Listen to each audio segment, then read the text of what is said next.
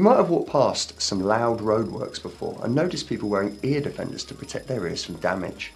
Roadworks can be as loud as 120 decibels. We measure how loud sound is in decibels, but there's some even louder sounds out there.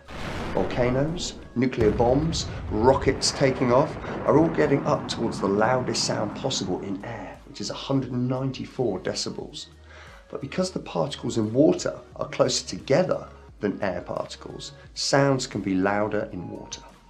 At 25 meters long, sperm whales are not only the largest carnivore on Earth, but they're also the loudest animal.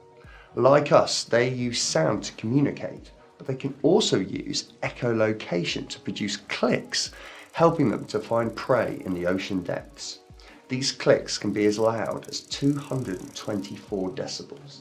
That is so loud that a sperm whale click could not only rupture your eardrums, but could also knock you unconscious.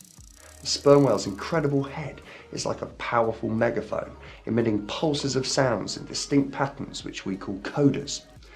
And each whale's coda seems to be unique to them.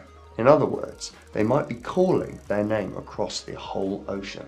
And because sounds travel over 4 times faster in water than it does in air, 2 whales could, in theory, speak to each other anywhere on Earth.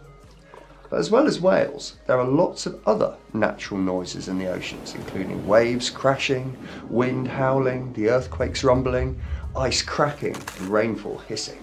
The ocean is a really noisy place to live. The thing is, we humans have significantly increased the level of sound in the ocean. Boat propellers, submarine sonar, oil and gas exploration, deep sea mining, drilling for oil, and construction work all contribute to underwater noise pollution. This can scare animals, causing them to change their feeding patterns or sometimes to strand themselves. And just as loud sounds hurt our ears, ocean noise can also harm marine creatures. Humans have increased the sound in the ocean over the last 70 years, before some of the marine mammals and fish alive today were even born.